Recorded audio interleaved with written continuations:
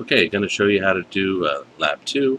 In Lab 2, you're going to learn how to use your calculator's one variable statistics command to come up with a list of summary statistics for a data set.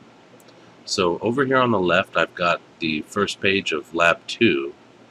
At the top, I've got a data set, and we're supposed to answer questions 1 through 12 here, and we want to learn how to use the calculator to do that.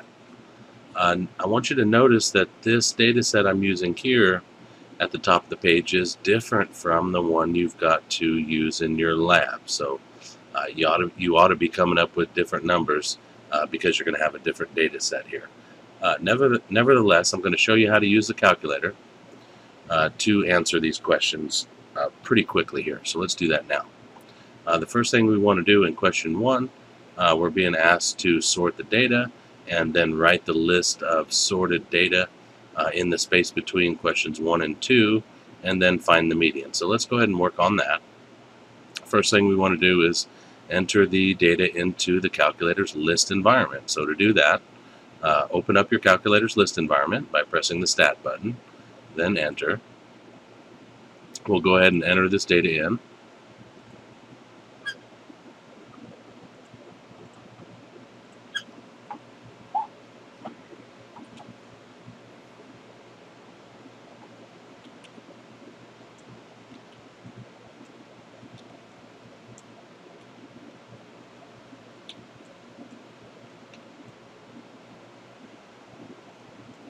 Once we've entered the data in, we probably ought to use our arrow keys here, scroll back through the data, and just double check that we've entered that in correctly. So once we've done that, we're ready to sort the data. Recall, to sort the data, it's quite easy. Press the Stat button and press the To button to access the Sort Ascending command. And once you press the To button, that'll paste the Sort Ascending command to the calculator's home screen. We now want to tell the calculator what list we want it to sort before we execute the sort algorithm here. So to do that, remember, we're going to press second 1 to make the 1 button a list 1 button, then press enter, and the calculator went ahead and sorted list 1. So now to view the sorted data, open the calculator's list environment again. To do that, press Stat, enter. So there it all is. Let's go ahead and list that here. Okay, so once we've got our data sorted in ascending fashion, it ought to be quite easy to find the median. Recall that the median is the number right in the middle of the sorted data. If for this data set we have an even number of entries, there's 10 data values, and so there's no single number in the middle. To find the median, you want to locate the middle 2 numbers, the middlemost 2 numbers. So that's going to be, looks like 35 and 45. And we'll find the average or the midpoint between 35 and 45. And of course, the midpoint between those 2 numbers is 40. Okay, so that means the median is 40. And of course, one way to show that that's 40 is you can just use the calculator to find the midpoint or the average between 35 and 40. So we'll go ahead and do that now. Press second quit to exit out to the home screen. Then to find the average, 35 plus 45, 80. So then go ahead and divide by 2. And of course it's 40, the midpoint between 35 and 45. So median is 40. There's our sorted data. Let's go ahead and proceed to real quickly answer questions 2 through 12. So to answer all these questions, you want to have the calculator find all these statistics for you, and to do that, you want to access the one variable statistics command, the one var statistics command. To access that command, press the Stat button, arrow over 1 time, right arrow over 1 time, until you reach this Calc drop-down menu. On this menu, you can see that the first entry is 1 var stats. That's the command we want to use here. So if I press the enter button now, or if I press the 1 key, so I'm getting this pop-up screen here, and that's what happens with TI-84 If you have a TI-83, it's slightly different. I'm going to show you that after I do this with the 84. So after I do this with the 84, I'll go ahead and do it with the 83 so that those of you with both calculators see how you can do this problem. We want to tell the calculator right now what list we want to run the algorithm on, and of course that's list 1. So right here under this list item, we want to make sure we've got L1 there. So if you don't have L1 there, to put L1 there, you just press second 1. And for frequency list here, you want to leave that completely blank. Leave that completely blank. Then just use your arrow key to highlight the calculate button and then press enter. Once you've done that, you should have this printout here. From this printout, we can tell what the mean is. The mean is going to be X bar. So for this data set, the mean will be 42.6.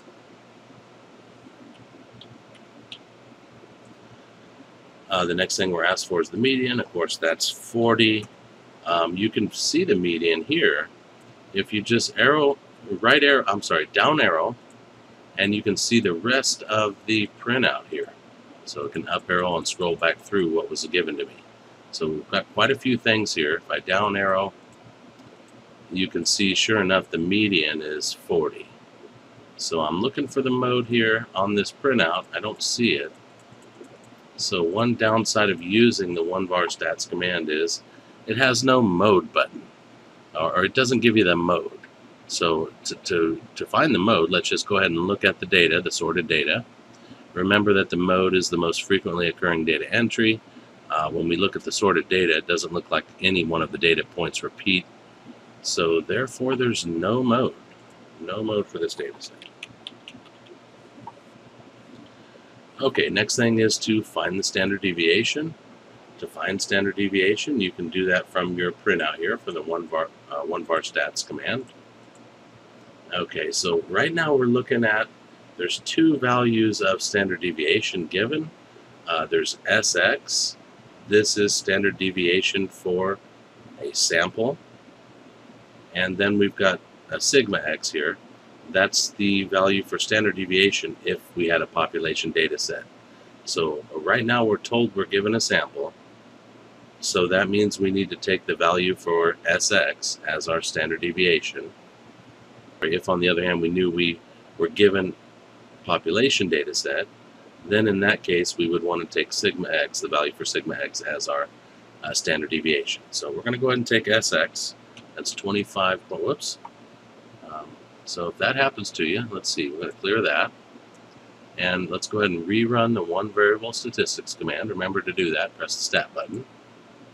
Arrow over one time to get to the calc drop-down menu. Then press enter. You get this settings window. Make sure frequency list is completely blank. And list is list 1. So we'll go ahead and calculate. There we go. Okay. So scroll down here. We want to take the value of SX here as our standard deviation. And we're going to go ahead and round that to the tenths. Let's go ahead and round that value to the tenths.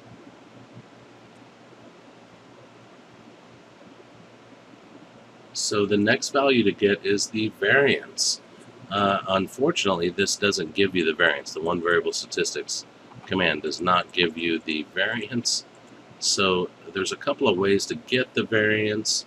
One way to do it is to just take your value for standard deviation and square that or multiply it by itself.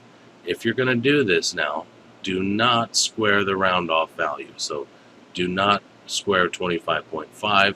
Instead, you want to take all of these digits, 25 point all of these digits here, and then square that. So let's go ahead and enter in that number. That's 25. Whoops. Uh-oh. So let's see if I can get that back.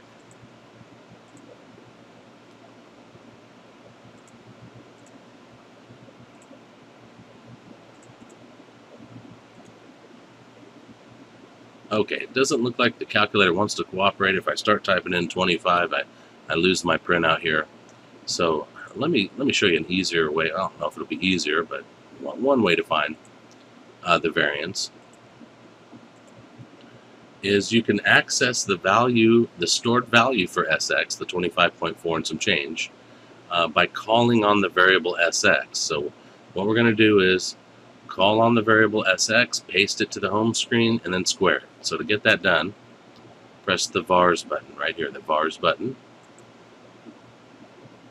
and then 5 for the statistics variables. And if you notice that SX is number 3, I'm going to press the 3 button here. This will copy and paste the symbol for standard deviation over to the calculator's home screen. Right now the calculator has the stored value for SX. To square that, we're just going to press this x squared button and then hit enter. That'll give us the variance. So the variance we're going to put in there, it's about 648.0. We'll go ahead and round that to the tenths. To find the range, recall that the range is just equal to the maximum value minus the minimum. So we'll go ahead and take a look at our printout for the one variable statistics command and find out what our maximum and minimum is.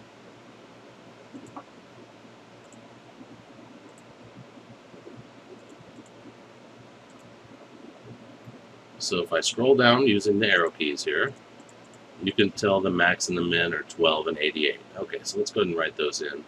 Minimum is 12, maximum is 88. Okay, so that means range is going to be max minus min, that's 88 minus 12.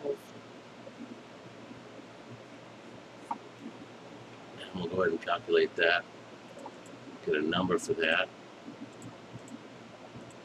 It's going to be 76. Okay. So range for this data set, 76. Next thing we want to do is find values for quartiles 1, 2, and 3. And to do that, just rerun your one variable statistics command.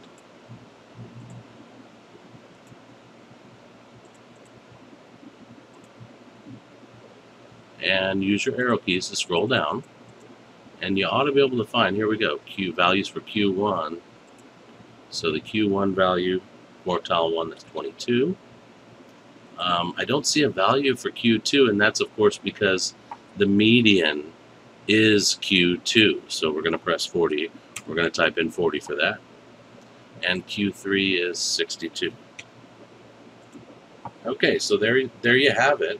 That's how you use the one variable statistics command on the calculator to quickly get all these summary statistics for a data set. So if you happen to have a TI-84, I showed you how to do one variable stats command. Let's take a look at how to do or how to call up the one variable stats command if you have a TI-83. To run the one variable statistics command on the data set is slightly different. So let's go ahead and go over how to do that. Of course, the first thing we need to do is enter the data into the calculator's list environment.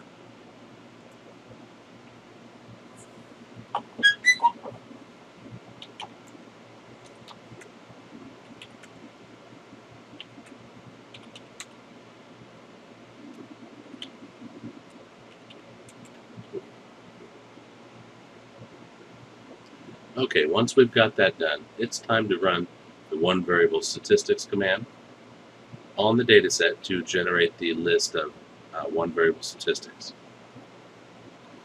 To do that, press the Stat button, arrow over to the Calc drop-down menu. You can see that the one variable statistics command is menu item 1, so I'm going to press the 1 button, or you could hit enter. This will paste the one variable stats command over to the calculator's home screen. We now need to tell the calculator what list we want to find the statistics for, and of course that's list 1.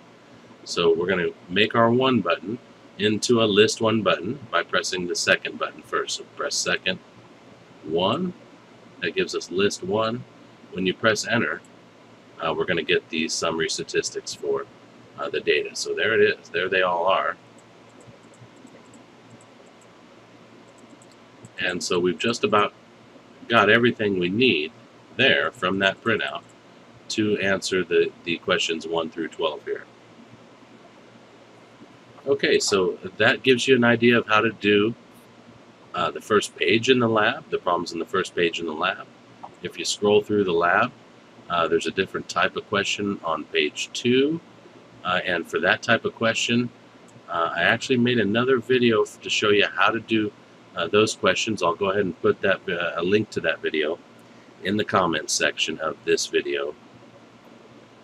And for the third page, you're going to use the same commands that you used for the problems on this page to solve or find the numbers that you need to find for answering the questions on the third page in the lab. And then in the fourth page of the lab, it's just like the first page. I give you a different data set here, and I ask you to run one variable statistics on the calculator to quickly find all values for all these statistics. Okay, so there you have it. You just need to use the 2 videos I've got posted to help you figure out how to complete the lab. If you have any questions about the lab or you're jammed up, please do contact me or come see me in person before class or during office hours.